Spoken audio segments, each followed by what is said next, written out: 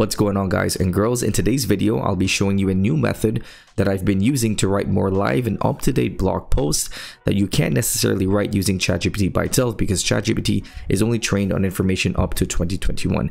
So the workflow includes using Perplexity AI in addition with ChatGPT. So the first thing that you want to do is head over to Perplexity.ai. I'll leave a link in the description below this video. If you haven't used this tool before, it is a very cool, innovative, and very useful tool. Essentially, it's like Google on steroids. You can ask it any question and you'll be able to get an answer back. But instead of just getting a search engine result, you'll be able to get the actual answer from different sources. Then you're able to ask related questions. You're able to see those sources and you're able to do much more deep research compared to just using Google on its own. So let's say, for example, we wanted to write a blog post about the best things to do in Toronto, specifically for summer of 2023. Again, we wouldn't be able to write that with ChatGPT, but we can start doing our research and gathering content on Perplexity AI. So I'm going to start by searching up the best things to do in Toronto, summer of 2023. And as you can see here, we're going to get a summary of the most exciting things that people often do during the summer times in Toronto. So we get about 10 different things in which we can take part in summer of 2023 in Toronto. If you wanted to add more to your list, it's very easy to use. Just go ahead and tell Perplexity to add more. And as you can see here, it's added about 10 more. So you have a total of 18 different things in which you can do in Toronto of summer 2023. So you see here, it's very easy to use Perplexity AI. And there's also some related questions. If you wanted to write an article, or if you wanted to include questions about what are some outdoor concerts, what are some popular tourist attractions, what are some good restaurants, you can also go ahead and get that information and put it all together within your blog post. So if you're creating live and up-to-date articles, I would start with Perplexity. Then I want to go ahead and copy all of that content over from Perplexity AI. And now I'm going to head over to ChatGPT. And also, if you would like us to write you a free blog post of your choice, check out the link in the description below this video. I've been writing tons of articles for clients and I've gotten really good at writing high quality content for any niche and any topic. So if you want to check out that service for completely free, I'll leave a link in the description below this video. Now let's get back to today's video. So once you've gathered all of your information, you can go to ChatGPT and copy that information over and then formulate a blog post. Or what we can do is we can ask Perplexity AI to use this information to create an in-depth and informative blog post. And as you can see here, it's actually taking that information and creating a blog post for us. So it's nice that we can do all of the work in Perplexity, but I find that you're not really able to get typical or what you would like to have within a blog post from Perplexity, because it's really made to do research and search on different search queries. So what we're going to do is we're going to copy over the content. It looks as though it reduced it to only 13. So I'm going to copy over the original content, which was about 18 different things that you can do in Toronto. So let's copy this over. We're going to head over to ChatGPT. We're going to first head over to the GPT-4 model and we're going to use the Web Pilot mode. I'm going to paste in everything that we got back from Perplexity AI. So now I'm going to tell Web Pilot to do its own research and add more things to do in the summer of 2023 that was not mentioned above. So we want to get some more research here about things in which you can do in Toronto.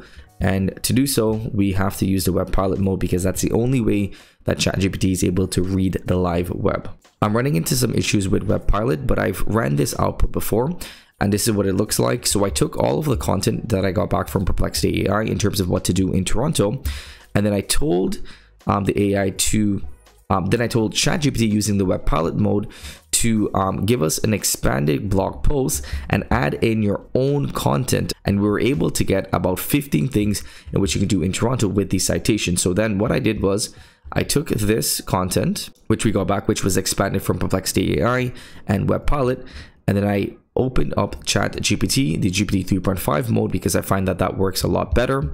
I pasted in all of that content, and the prompt that I used was I told the AI to rewrite and expand this blog post, include lists, tables, links, and more information about this blog post, include more relevant information and topics about this blog post topic, and always write in Markdown. And please write in English language. And as you can see here, we got a full article about the best things to do in Toronto in 2023 summer. We get the table of contents, we get over 15 things in which you can do, and you get a nice summary of each specific thing. Now, if you wanted to actually go ahead and expand this blog post, because I think this was about 800 to 1,000 words. So it's about 800 words, but if you wanted to, you can expand this by telling the AI to expand each section. So first I told it to expand the first section, which is about exploring the Toronto Islands. And as you can see here, we're able to get much more in-depth content around that. Second, we talked about the CN Tower.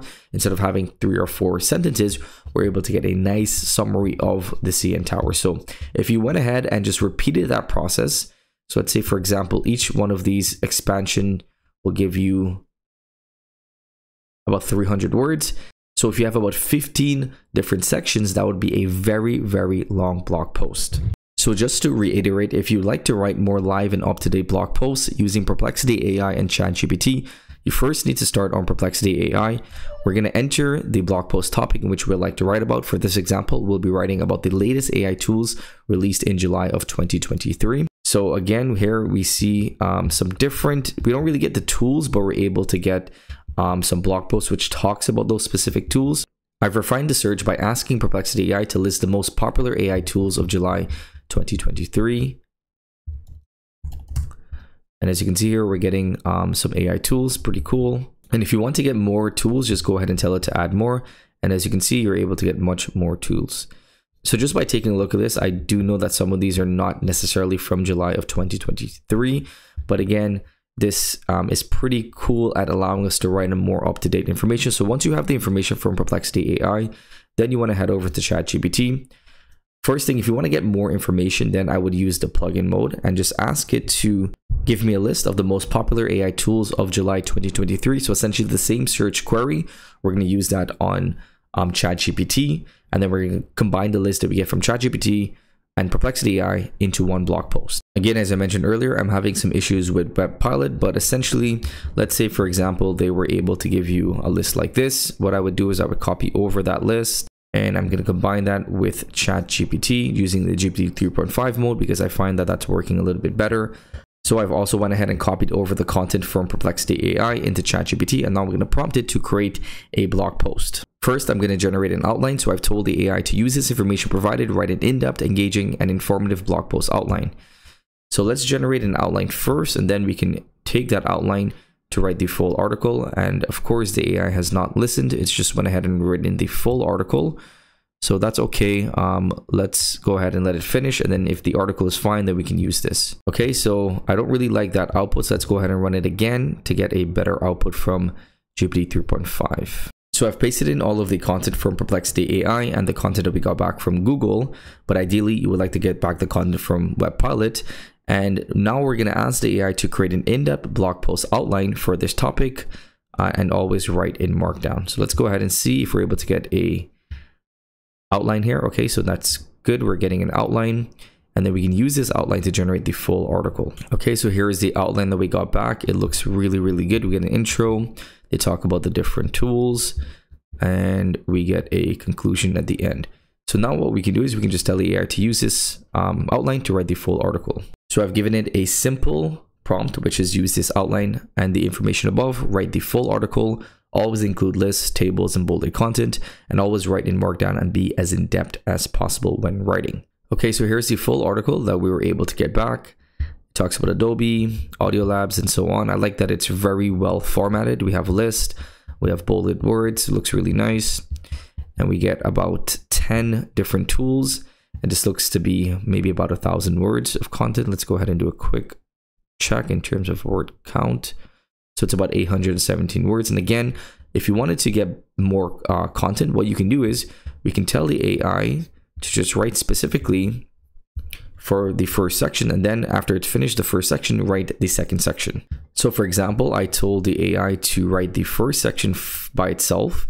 And this is about 200 words. Let's go ahead and compare that to what we got before. So this was the original first section.